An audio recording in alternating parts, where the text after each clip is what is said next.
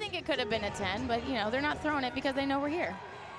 Will we ever see a 10 in our careers, John? We will not, but I tell you what, if anybody can do it, it's this young lady from my alma mater. Homer! Lexy Ramler, and this young lady is an incredible gymnast here, competing the all-around.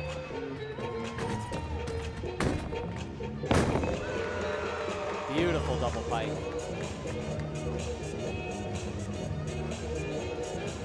Lexy is one of those gymnasts who has the ability to have dynamic flexibility and huge tumbling. You don't see a lot who can do both. And her form, too, is top 5 percentile of women's gymnastics. That toe point.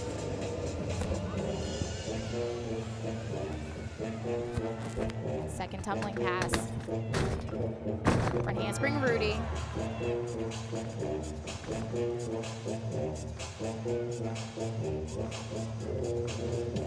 I actually met her for the first time before this competition, shook her hand and wished her good luck, and she had no idea who I was until I said, yeah, I'm the guy that gets to sit next to Alicia Sacramone Quinn during the broadcast. She goes, oh, you.